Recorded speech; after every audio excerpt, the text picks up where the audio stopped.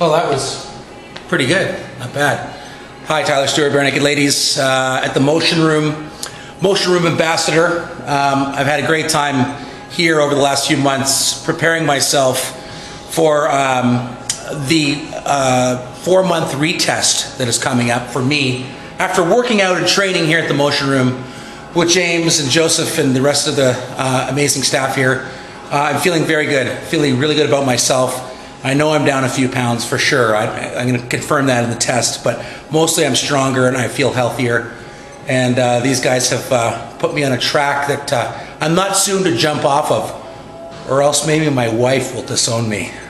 Anyway, at the Motion Room, one of the best things about this place is the fact that you do retest after a significant period of time, and you try to achieve your goals, and you can actually see your progress as you go along. It's available to you every day on the internet. It's available to you at the retest, and you have an in-depth consultation complete with ultrasounds and machines and all kinds of things hooked up to your body. It's pretty cool.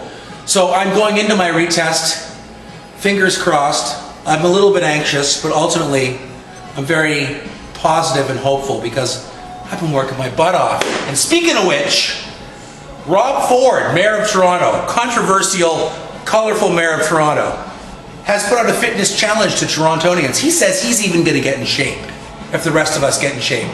There shouldn't be if, along with the rest of us. So Rob Ford, Tyler Stewart from Barenaked Ladies, a band once famously banned from playing at Nathan Phillips Square by a previous mayor. I know you would never do that, Rob.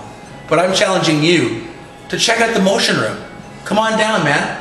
We'll roll around on the mat together. A couple of big guys rolling around. Sounds like fun, Rob? We challenge you at the Motion Room. I'm Tyler Stewart. See you next time.